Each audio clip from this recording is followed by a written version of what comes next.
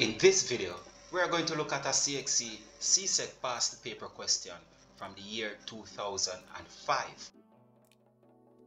Figure 2 shows the labels from two bottles containing suspensions P and Q respectively, showing the formula and percentage composition of the active ingredients.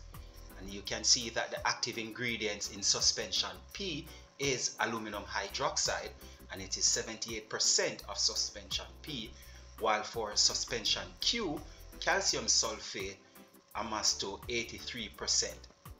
The question says, calculate the number of moles of aluminum hydroxide in 250 grams of suspension P.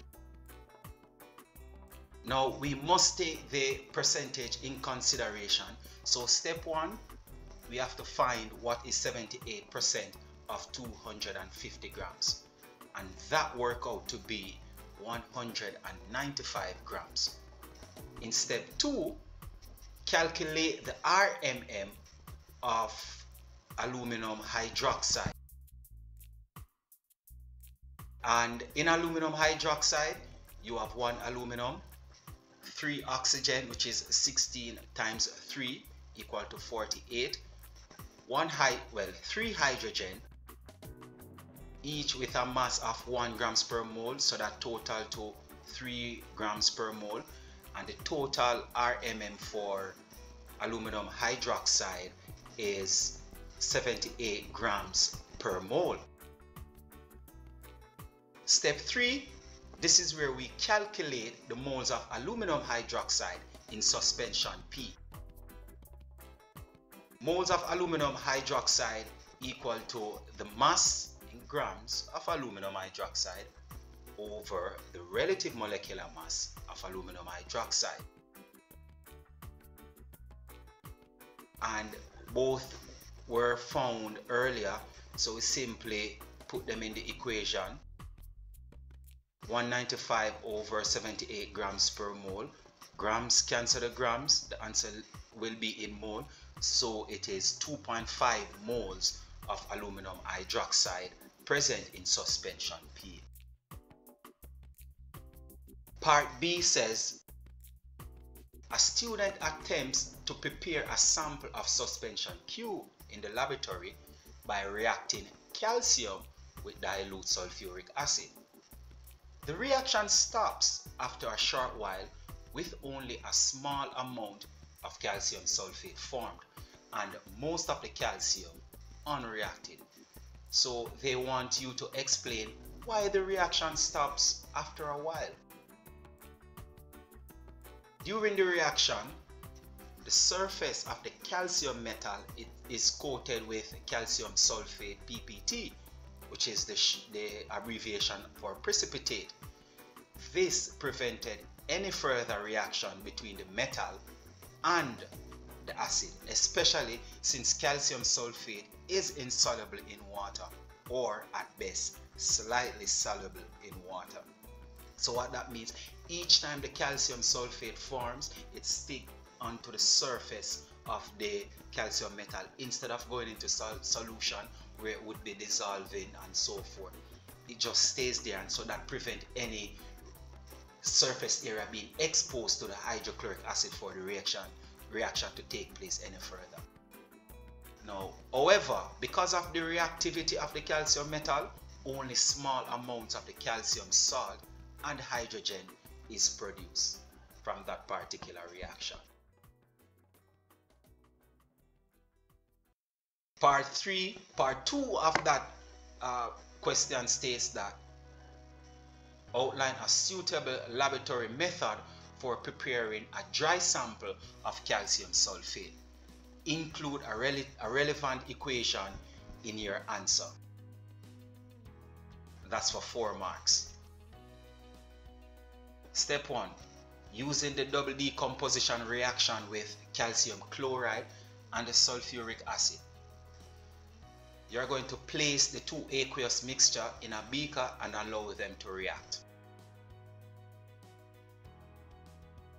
Upon completing the reaction, this is what the equation looks like, the balance equation, where you have calcium chloride with sulfuric acid producing calcium sulfate and hydrochloric acid. And as you can see, the double decomposition where the calcium replaced the hydrogen and the chloride replaced the sulfate in that case. So you have calcium sulfate and hydrochloric acid being formed. So the reaction is a bit acidic given the formation of the hydrochloric acid right here.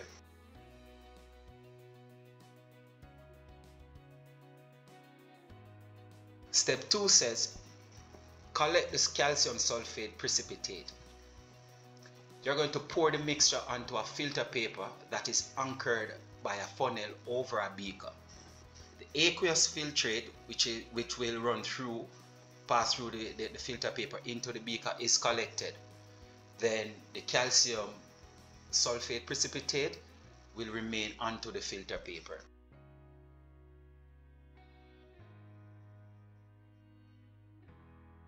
Step 3 says the calcium sulfate is purified by washing it with water to remove any excess or residual acid. Again, since the reaction produces hydrochloric acid, you want to ensure that when you're drying your calcium sulfate, no acid or little or no acid is present to contaminate your product.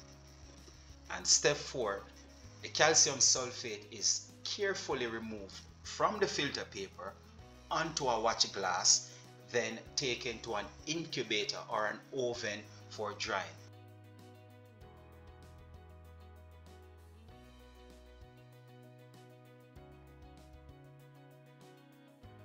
Part C, which of the suspension P or Q could serve as an antacid? And my best bet would be suspension P, given the fact that it has aluminum hydroxide, and we know that antacid these days are made of aluminum bases, magnesium bases, and so forth, and the antacid is what neutralizes heartburn within the stomach. So my best bet would be suspension P, given with the presence of the aluminum hydroxide there. Part 2 wants you to write a chemical equation to support your answer.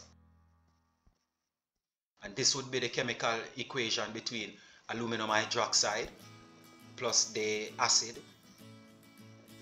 The stomach, inside the stomach, it is acidic and specifically hydrochloric acid. And so this would be a neutralization reaction where aluminum chloride and water will be produced.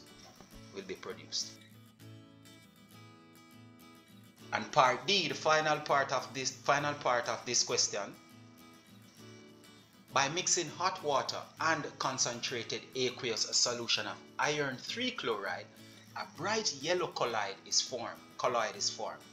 State 3 ways in which a colloid differs from a suspension.